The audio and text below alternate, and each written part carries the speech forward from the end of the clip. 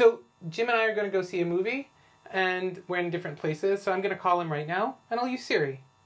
Okay, Siri, call Jim McCloskey. Which phone number for Jim McCloskey? So Jim has two different numbers, and it's asking me about home or work. And I say, not home. Whom shall I help you call? Doesn't work. Siri doesn't know how to understand that. But I have to get in there anyway, and I call up. Okay. Ring, ring.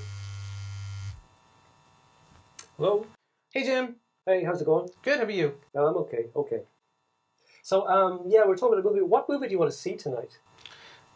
Not Star Wars. Oh, not Star Wars, eh? No. Now, notice what just happened. Pranav, in response to me, used 3 words, just not Star Wars.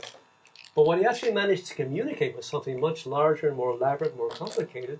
What he actually managed to say to me, or what I took from his words, was, I do not want to see Star Wars. So, the question we're trying to investigate is how that's possible. And we're trying to investigate that question with respect to both machines, that's the engineering aspect, and with respect to human beings, that is the science aspect. That's right, because on the one hand, we want to make Siri work well, but on the other hand, as scientists, we want to understand how people can do this so effortlessly. So this problem is really, really hard for machines, and companies like Google are struggling to create machines that will respond to human speech in a natural way. But for us human beings, it's effortless, it's instinctive, requires no apparent effort at all. And as linguists, we're interested in how people do that. And one of the things we try to understand is, what can you do and can't you do with these kinds of shortenings? So I can say not Star Wars here, and similarly, I could say something like, maybe I like Star Wars, maybe Star Wars, or probably Star Wars. But what I can't seem to say, and this little mark says can't seem to say this, is don't Star Wars. Or also impossible for him to say should Star Wars. Oh, that's even worse. Yeah. Should Star Wars. We should see Star Wars. Now notice, for these cases, we can probably figure out slowly what the other speaker intended to say, but it's still not part of our natural language abilities. So the scientific question is, why is this so easy for us? Why can we so effortlessly compute these complex meanings out of silence, basically, while programs like Siri have enormous difficulty with the same task?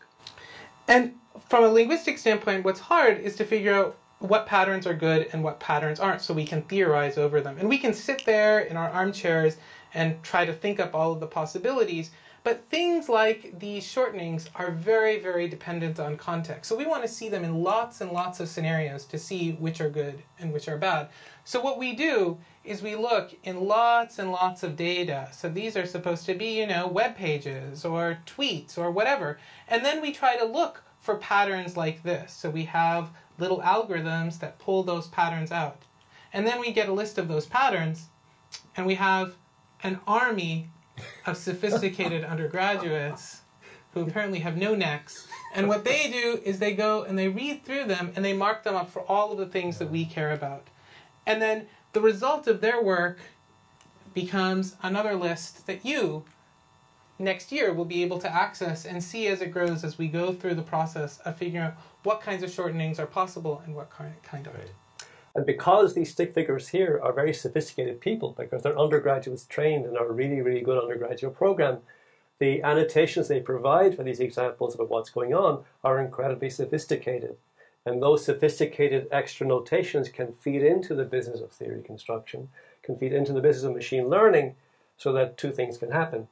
We as language scientists can better understand how this miracle is possible, but engineers at companies like Google can also use our work to improve the user experience when machines and people interact.